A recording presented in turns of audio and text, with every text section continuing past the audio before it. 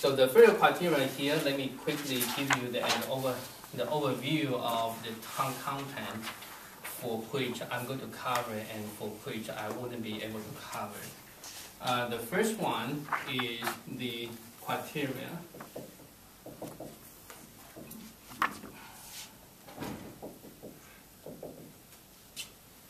for static loading.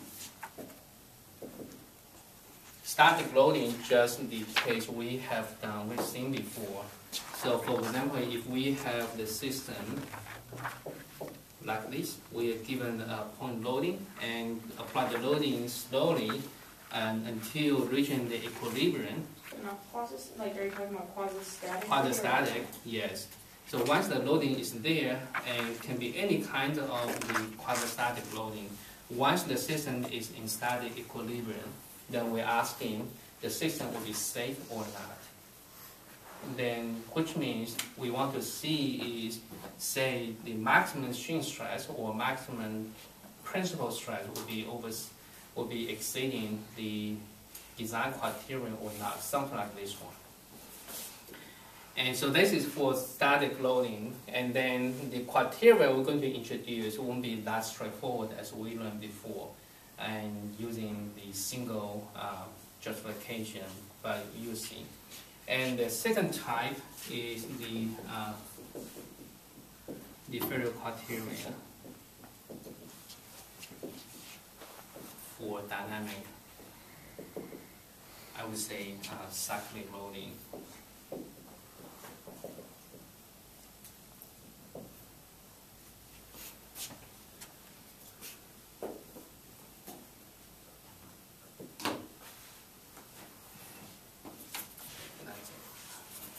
For the cyclic loading, and that can be like this. So if this is the time, and this is the loading, and we could have this case. Okay, this is the sinusoidal loading, and here this is say sigma max, and here is sigma minimum. Usually we try to categorize such a curving using R. R is the ratio between the minimum and the maximum. Okay, and also in addition to the R value, this is the mean. So usually we use the two parameters to categorize the and also the frequencies. Okay, so using those values, we can define our loading type, and this kind of loading type basically will be something like this. You say, give you a wire, you simply do this way. Eventually, you know that getting hot and then easily broken. That is belonging to this case. And this one actually, for this case, due to the cyclic loading, the failure usually is referred to as we call the fatigue. Okay, so fatigue is a failure criteria, is a phenomenon of the material failures due to the cyclic loading. And the third one is called the fracture.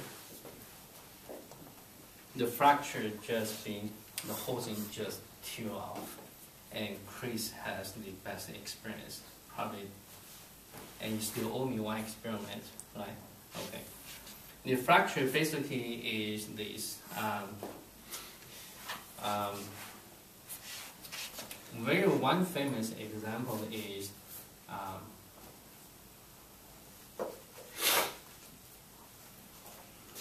this is not pig.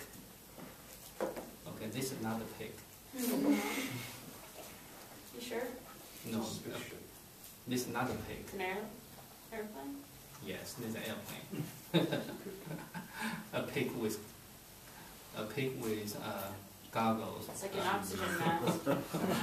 And then probably if I'll be hired by Boeing, I will design a tail like this. Have a pig plane? Then I'll be fired. The very famous is when they the airplane, the Boeing, they do their testing is this. They landing on the ground, and then here they simply apply the cyclic loading to vibrate, to simulate the vibration of the wings in air. And then basically the cycles can be go to a lot, 1 month, you name it. And number of the cycling can be to the millions, in terms of the units of the millions. Okay, so they do the things, and then on one side, they want to determine whether this design will be safe through the fatigue testing. But on the other side, if they would have any micro, here let me exaggerate, if the material has any defect there, such a defect is the where that along this side, that is this case. So this is we call this material defect, and where that is easily can concentrate the stress. So stress concentration will be easily accumulated very quickly here. So around this region, so starting from there, they will have the plastic deformation, or we call the plasticity will occur. And right now, I'm just telling stories, okay? Don't be so serious. So you like to take a nap, and this could be the best time. So this plasticity and will be gradually expanding depends on the time, durations, and the magnitude of the loading. And then in the meantime, the plasticity will increase, will enhance, not enhance, will facilitate the growing of the crack. So here is what we call the crack growing, G-R-O-W.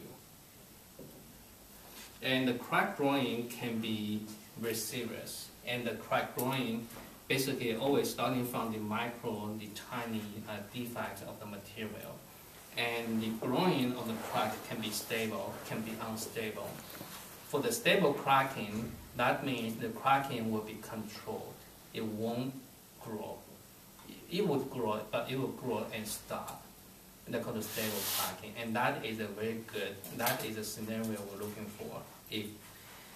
For unstable cracking is this: once the crack grows until a certain threshold, and if the loading condition is still there, then once the cracking size of the cracking gets to the threshold, then the cracking will be automatically propagated by its own.